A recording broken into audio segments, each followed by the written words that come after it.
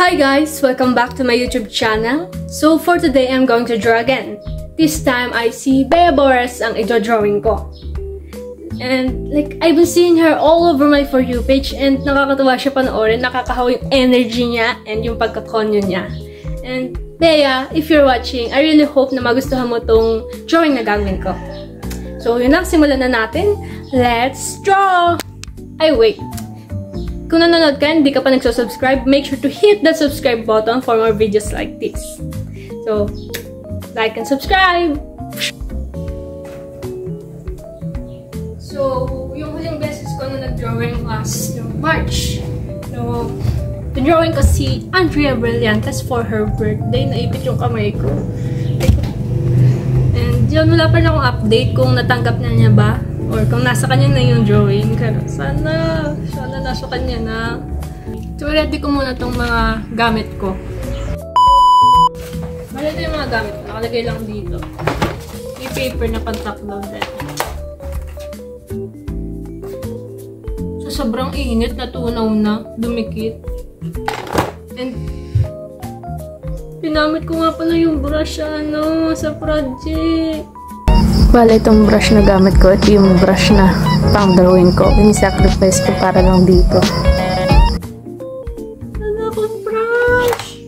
Alam ko pala akong band paper.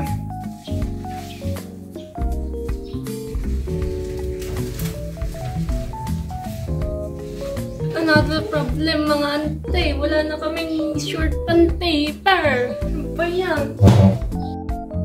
Ginupit ko yung long. Para maging short.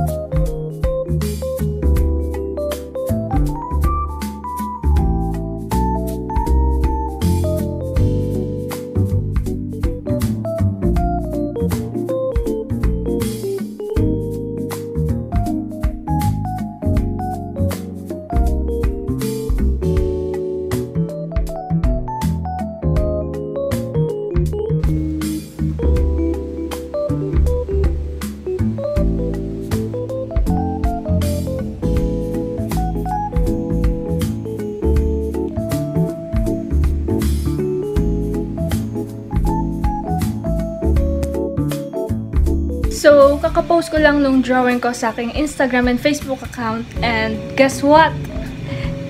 First viewer natin ay si Kaperi. Pagpasensya na yung buhok ko. Kakatayo ko lang. Nakahiga ko. So, after 17 minutes, meron agad 319 views. Then, kinabukasan, ni-like ni Bea. So, that's all for today's video. And actually, hindi ko in-expect na makikita niyo yung Facebook and Instagram post ko. Kala ko sa TikTok niyo makikita, ganun. Pero, what? Nakita niyo sa Instagram and Facebook ko. Thank you, Bea. And I really hope you like it. So, that's all for today's video. Make sure to like, comment, share, and subscribe. And comment down below kung sino yung gusto niyo na i-drawing ko. Mag-request naman kayo. Wala na akong maisip na i-drawing. So, yun lang. Thank you.